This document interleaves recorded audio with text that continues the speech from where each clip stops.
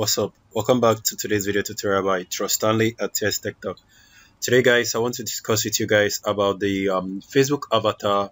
I previously created an avatar on Facebook initially on mobile phone, but this avatar is not eligible for everybody yet. But very soon it will be rolling out for everybody and every country.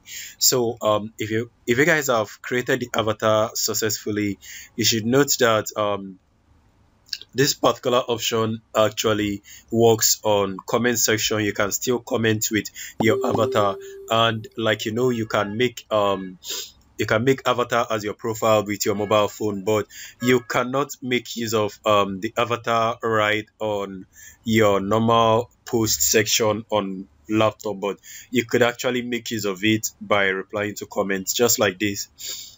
On the comment section, you see this particular icon right here. It says post avatar sticker. You can click on it. Once you click on it, it's going to take a while to load, and then depending on the avatar that you've created on your mobile phone, it's going to show you related avatar sticker, that whichever one you want to choose, you can go ahead and select any of them relating to whatever the post is all about. And once you're okay with it, just go ahead and select it, and you can notice it loads up.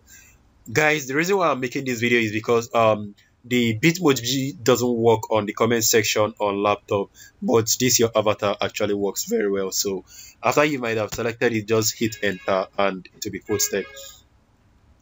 So depending on how fast your internet is, it might take a while to load up and go. So you guys should notice that you will be able to reply to just about any comment with your avatar. Once you click on the comment section, you are going to notice it display saying your avatar. Even while on your sticker section, you can still see it, and this is it right here. It's always there for you. So depending on whichever one you choose, just go ahead and click on it and then hit enter. And you can also make use of this on your messenger chat also. Let me go ahead and show you guys that. So let me open our Facebook Messenger and then click on the choose sticker option. Click and then wait for it. Give it a while.